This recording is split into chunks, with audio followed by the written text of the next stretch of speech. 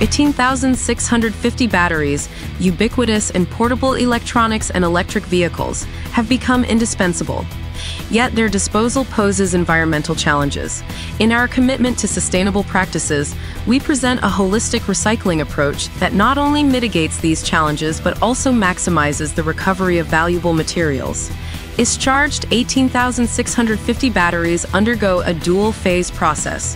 Initially, a controlled saltwater discharge ensures safety and primes the batteries for subsequent mechanical crushing.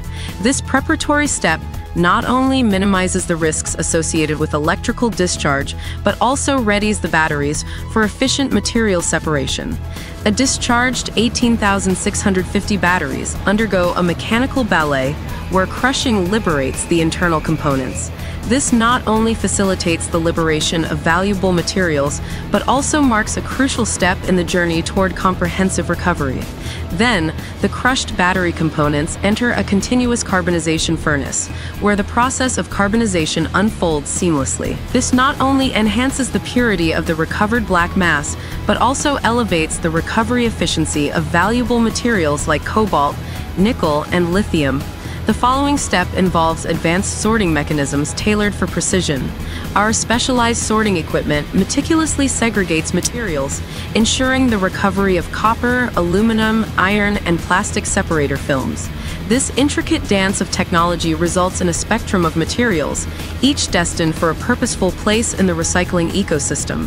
Our mechanical processing line emerges as a beacon of innovation in 18,650 lithium-ion battery recycling. From discharge to crushing, continuous carbonization, and advanced sorting, every step is a testament to our commitment to resource recovery. Our solution not only ensures responsible disposal, but places a premium on extracting high-purity black mass and recovering valuable materials. For investors intrigued by the prospect of pioneering sustainable practices and contributing to a circular economy, we extend an invitation to explore our recycling equipment and detailed project schemes.